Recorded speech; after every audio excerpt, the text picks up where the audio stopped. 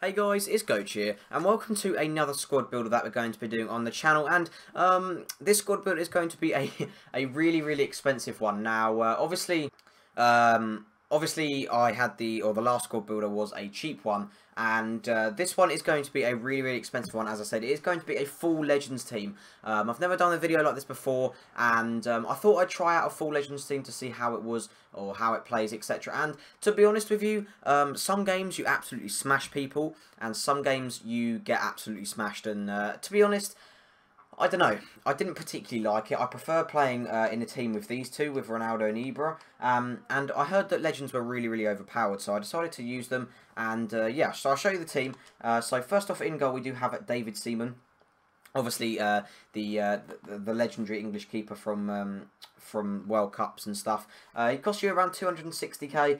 To be honest, at the moment, Legends are so expensive because there's so much hype about them. That's why I use them as well, because a lot of people were saying that full Legends teams were amazing.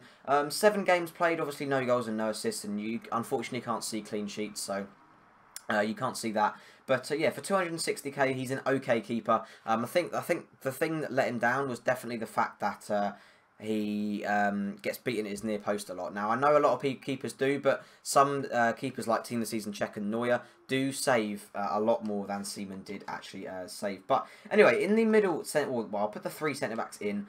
We do have Desai, Campbell, and also Rijkaard. Now, Desai does cost you around about 1.3 million coins at the time of me purchasing him, which, to be honest, for a centre-back is pretty ridiculous. You can get someone that's 5 ratings higher, like Team of the Year Thiago Silva, for a third of the price, and you can get someone that is, well, you know, probably 3 times better. To be honest, he wasn't that good. He does have perfect work rates of low-high, but he's not that tall, and 82 pace and 88 dribbling, 88 defending and 88 heading on a centre-back is really good, but I don't know, he just didn't play that well. Unlike Rijkaard, who probably was just awesome.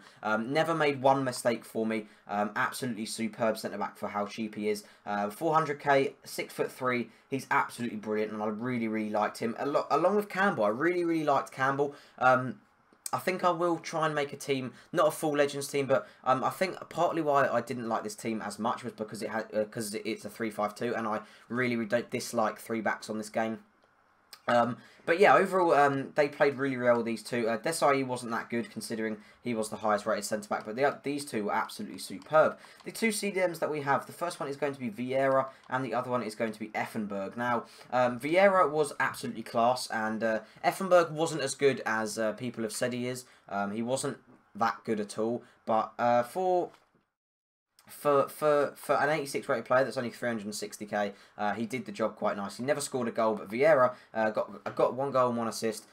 His goal was really good, really nice long shot, and but the unfortunate is that he does cost around 1 million coins. Now, obviously, for a CDM that is quite expensive, and he's not the greatest CDM you can get on the game. Obviously, you have Team of the Season Thiago, Team of the Year Yaya Toure, for example. But yeah, for someone that costs so much, he didn't perform as well as I thought he would. He was really good, but he wasn't like incredible like Yaya Toure is, etc. Which that was you know, one of the most annoying things about the team. The left and the right mid is going to be Freddie Ljungberg, and the other one is going to be Paulo Futre. Now, neither of these really shone out to me in the team at all. Paulo Futre is better than Ljungberg, but I don't know, Ljungberg just seemed to get in better positions than Paulo Futre, but when Ljungberg got the ball, he didn't do anything about it. He felt really sluggish and slow. His shot was weak. I think he scored 1 goal for me, and I don't think Paulo Futre scored any goal. Oh, he scored 1, yeah. But to be fair, Paulo Futre, when he got the ball, looked as though looked like dangerous, and looked as though I might be able to like score a goal with him, etc. Where Ljungberg didn't, which was, you know, a bit annoying. But overall, I don't know, they were okay, but they weren't the best wingers, and I'd much prefer to have someone like Ronaldo or Ribéry on the left-hand side rather than Paulo Futre. The cam is going to be Rui Costa. and he was absolutely superb. 3 goals in 7 games with 1 assist isn't too bad. He does cost around 500,000 coins. I think I overpaid for him for this guy but yeah, he was really good. Got into really good positions, dictated the play a lot, and he was definitely, in my eyes, the best player in the team. Definitely really want to use this guy again. I think I'd rather use him in like a 4-1-2-on-2 or something where he can. I use him up front with the first striker in the team, which is going to be Kluivert. These two were definitely the best players in the team. Kluivert managed to get 4 goals and 1 assist in 7 games.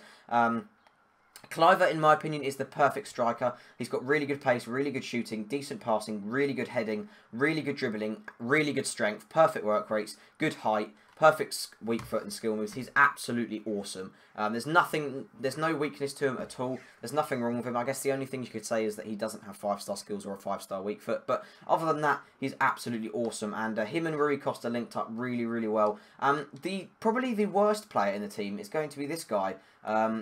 Henrik Larsson. Now, I did a squad builder on him with Freddie Lundberg at the start of the when Legends first came out, kind of on 360, and he was really good for me. But this time, he scored 1 goal and got 2 assists. He was absolutely awful. I definitely recommend putting Weyer up front or someone like that with Kluivert. I could afford Weyer, I think. Or actually, I don't think I can afford Weyer. I think I can afford someone else. I was originally going to put Vieri up front, which I kind of wish I did. But to be honest, I wanted to try Larsson again, and he wasn't that good. I definitely recommend, if you're going to build a team like this, to put someone else up front with him. But yeah, guys, that is the team. Overall, I think it does cost about 5 to 6 million coins. So yeah, it's a really expensive team. And if you do have the coins, I definitely recommend you go and try it, because it's really difficult to explain how it plays. It's really strange.